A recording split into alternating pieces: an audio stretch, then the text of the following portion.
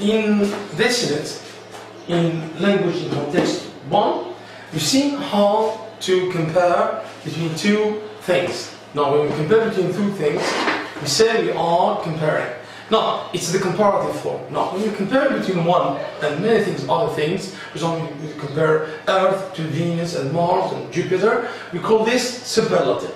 Now, we have seen the rules of using this. Now, let's now see better than this is how to employ this knowledge into expressing similarities and differences. Now, when you compare many of the texts, there are topics that are given to you in whether it's in philosophy or in Arabic or in English or in French, they, for example, propose you a topic and they ask you to express, for example, let's say in education, for example, the educational system in USA and the educational system in France. So they ask you to express the similarities and the differences between the educational system in France and the educational system in Britain or in USA or in Algeria. So this is the way, the language you're going to use to express the similarities and the differences in the English language.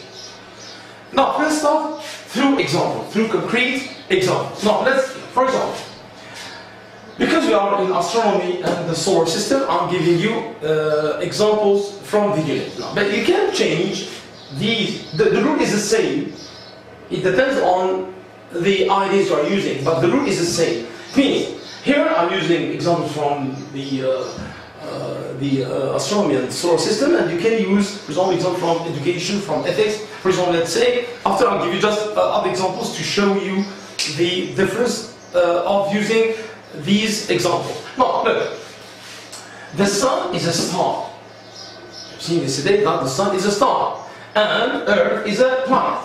Now, the sun is a star, and Earth is a planet. There are differences between the two sentences. Why? Because here we're speaking about the star, and here we're speaking about a planet. Now, this is a good sentence.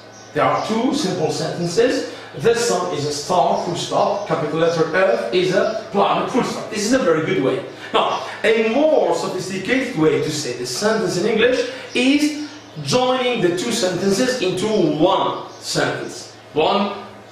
Making these two clauses into one sentence. So, for example, let's say, now the sun is a star and Earth is a planet. It's a good, correct English. But better than this, we can say, look through, the sun is a star, but Earth is a planet. This way is more elaborated, it's better in the paragraph than this one. Now these are two simple sentences, but this is one compound sentence using two clauses. Here, but here expressing the differences, not the similarities. Because here we said here a planet and here a star. So you can see the sun is a star, but Earth is a planet. Now we can take but and say, for example, the sun is a star. Look, the sun is a star, however, Earth is a planet. The sun is a star, whereas Earth is a planet. The sun is a star, while Earth is a planet. Now, the sun is a star, on the other hand, Earth is a planet. So this is, the more you are using this, the more is elaborated the sentence. It means the person who's going to correct your paragraph, when he reads this kind of sentences, he will understand that you have a very good level in writing. Now, we can use this in another idea. Look, and like, and like, and like, and like. Here you are expressing right from the beginning the difference. No, and like. Now, and like the sun. Look, and like the sun. Look, and like the sun. Comma. I didn't say a star. And like the sun, comma. I didn't use the verb and the complement. I just used the subject. And like the sun, comma, Earth is a planet. It means you are saying that it is not like the sun. Earth is a planet. Unlike with on the contrast, on the other hand, on the contrary, on the opposite side, unlike the sun, Earth is a planet. Now this kind of example is given to you in the baptism as rewrite sentence B to be the same as A. And they give, for example, the sun is a planet star and Earth is a planet, and they propose you to write with unlike. So with unlike, you are using this form. So when you write unlike, you write just the subject. Then comma, then you write the second sentence. For example, I'll give you another example. For example, Ali is tall. Muhammad is small. Now, we say unlike Muhammad, comma, Ali is small. Because Muhammad is tall, or vice versa. So, we don't say unlike Muhammad is tall, comma, Ali is small. No. Unlike Muhammad, comma, Ali is small. Unlike is on the opposite part. So, this is the way we use unlike. Unlike here, let's put it on the side that unlike has got the meaning of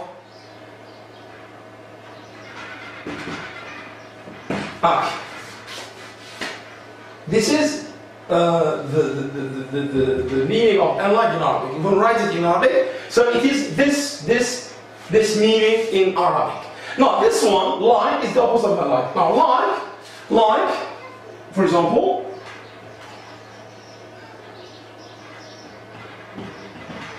something like this. It means like, it means on the same as or similarly as, but this one is the opposite. No, here the meaning, it can be this one or just another meaning. For example, like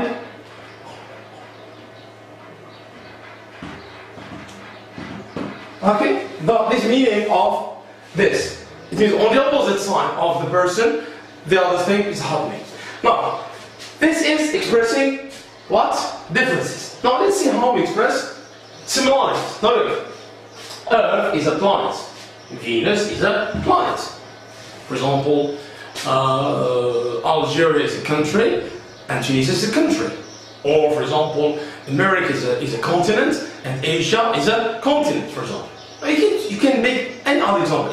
It's not just for the astronomy that you cannot use this for other themes. You can use this for ethics, for education, for civilization. So, for example, the Sumerians is a civilization, and for example, the Egyptians have a civilization. So it's the same. Now I'm just telling you how to express the contrast or the similarity. Means the difference or the same things between two things.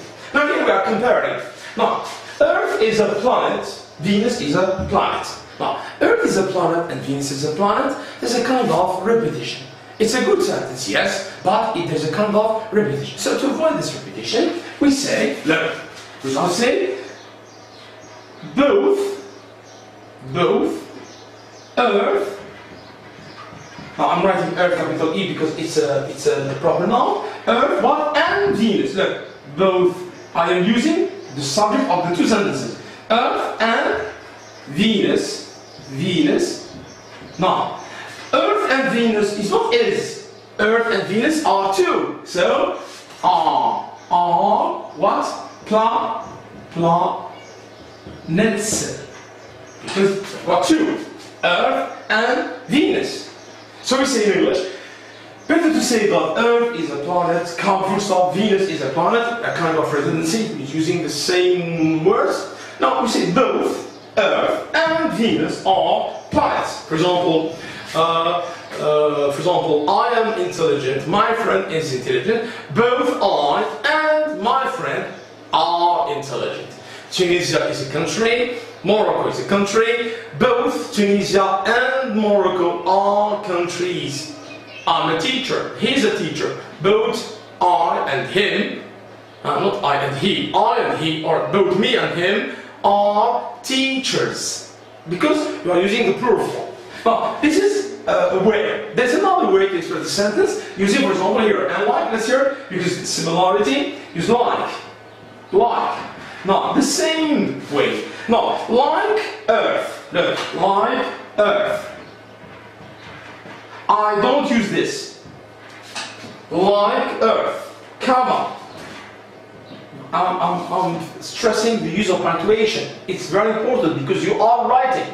So like Earth, comma, what? Venus is a planet. Like, not the same. Now, let's see other examples of this sentence. Look here. We have seen both. We have seen like, both, and like. Now, let's see other ones. Look, in the expression of similarity. So, like Earth, comma, Venus is a planet. Now, both Venus and Earth are, remember, we are using plural, are planets. Now, Venus and Earth are planets. Instead of repeating the same complement, so you take Earth and Venus are planets. Algeria and Morocco are countries. Asia and Australia are continents. Or you can say, look, Earth is a planet, similarly, Earth is a planet, similarly, Venus is a planet. Algeria is a country, similarly, Morocco is a country. I am tall, similarly, my friend is tall. So here you are expressing the similarity. So I'm giving you ways to say the same sentence but in different other ways. Now let's see another example. Now here I have changed a little bit the structure of the sentence. I love reading and I love writing. I love reading, full stop, I love writing. Now here I'm using the repetition of I love in both sentences, and here is the difference. So when I want to express now a sentence in which I am expressing similarity, because I love and I love, here I love and here I love. So I love, look, I love, for example, look, reading and writing. Full stop. Have you seen? I love reading and writing. Or I love both reading and writing. So, using these form of sentences, you are giving a very good style. A style of a person who knows very well the use of English. So when you say, I love both reading and writing, it's better than to say, I love reading, full stop, I love writing. Or, I love reading and I love writing. Now let's take another example. Look, I love reading, I hate writing. I love reading, I hate writing. It's a very good way to say this. But now let's say them in a very better way, in another way in which we are using one sense. Look, I love reading, look, I love reading, but I hate writing. Or, I love reading, whereas, or however, I hate writing. Or, I love reading while I hate writing. Here we are avoiding repetition and giving a very good sense of linking the two sentences. So this is how we express similarity and difference. Now, the best way to understand this is just to practice and practice and practice. I've given you some examples and you can change these examples into whatever you like. Okay? Thank you very much.